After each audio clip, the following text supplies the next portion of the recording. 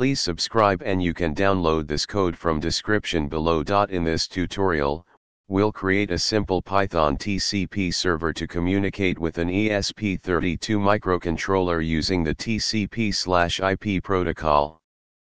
The server will be responsible for receiving commands from the ESP32 and responding accordingly.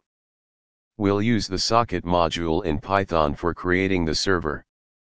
Python installed. Make sure you have Python installed on your computer.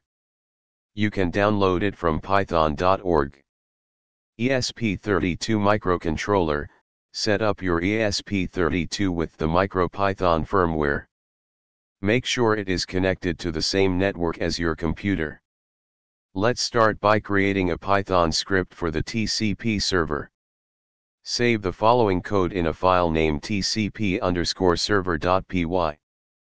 This script creates a TCP server that listens on all available interfaces, 0.0.0.0, and port 8888. When a connection is established, it receives data from the ESP32, processes the command, and sends a response back. Now, let's create a simple MicroPython script for the ESP32 to send commands to the server. Save the following code in a file named ESP32_communication.py. Certainly.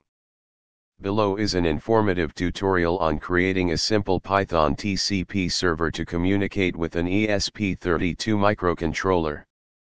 In this tutorial, we'll establish a TCP connection between a Python script, server, and an ESP32, client, to send commands back and forth. You'll need to write code on your ESP32 to connect and communicate with the Python server over TCP. Here's a basic example using MicroPython. Replace your Wi-Fi SSID, your Wi-Fi password, your _server_IP, and server_port with your network details and server IP address and port. Now, let's create a Python script to act as the server. This tutorial demonstrates the establishment of a basic TCP connection between a Python server and an ESP32 microcontroller to send and receive commands. You can expand upon this foundation to implement more sophisticated communication protocols or functionalities as needed for your project. Feel free to modify the code to suit your specific requirements and further enhance the communication between the Python server and the ESP32. ChatGPT.